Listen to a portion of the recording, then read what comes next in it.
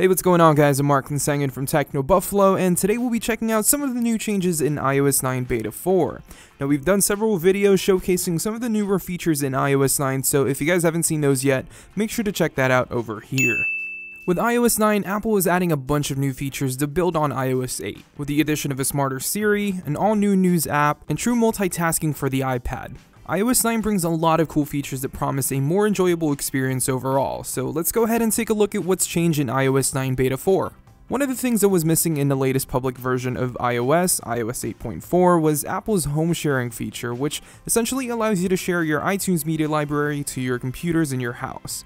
In iOS 9 Beta 4, this feature is now available just as Apple promised. In iOS 9 Beta 3, we noticed that there was a bug that prevented us from using the volume buttons as a camera shutter, but thankfully that's been fixed in Beta 4. Moving on, inside of Apple Music, pulling up information on a song or an album, you're now greeted with larger artwork. Additionally, you can easily heart a specific song or album, create a station, and share. Moving on, Apple's podcast app now supports a picture-in-picture feature when playing a video and multitasking on an iPad. A nice touch and makes a stronger case for the iPad as a main productivity device.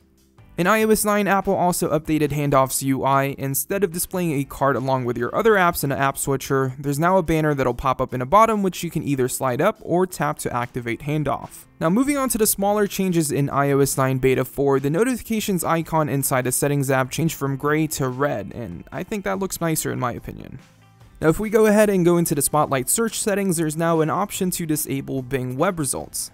Moving on to the Notification Center, there are new icons for the iPhone and Apple Watch on the battery widget.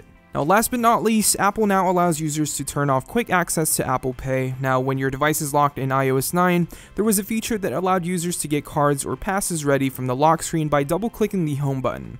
Now you can revoke access completely when your device is locked. And that's about it. If there are any major changes in iOS 9 betas, we'll be sure to keep you guys in a loop over at technobuffalo.com. And if you guys enjoyed this video, make sure to give it a thumbs up, and we will see you guys in the next one.